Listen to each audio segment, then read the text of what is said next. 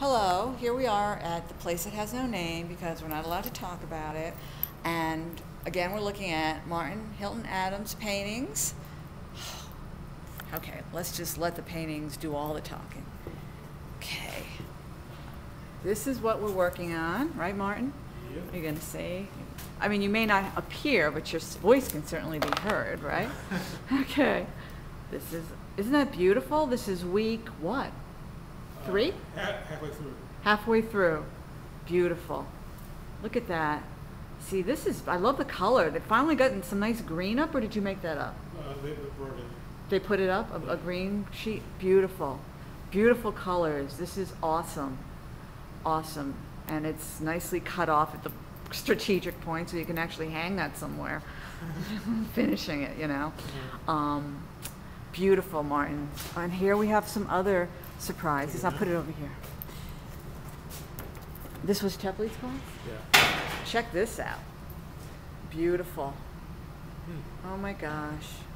I'm telling you, Martin, isn't that lovely? Boy, Martin, he really likes that blue, doesn't he? Yes, he does. Blue. What's with the blue?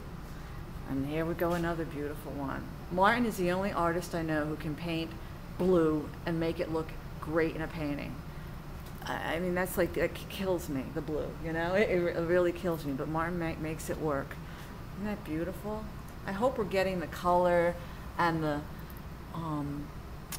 variations, very subtle. Everything is very subtle. So Hesitant on my part. he calls it hesitancy, we call it deliberation. He knows exactly what he's doing and he thinks before he puts the stroke down, unlike me. Look at that.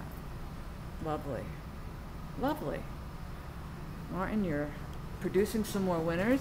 So this is Martin Hilton Adams. This is in his class at the place that has no name that we're not allowed to talk about because of, God, trademark or whatever. And signing off, okay? We'll be visiting with Martin again and get more photos. I'll get more paintings, videos of his paintings. Okay.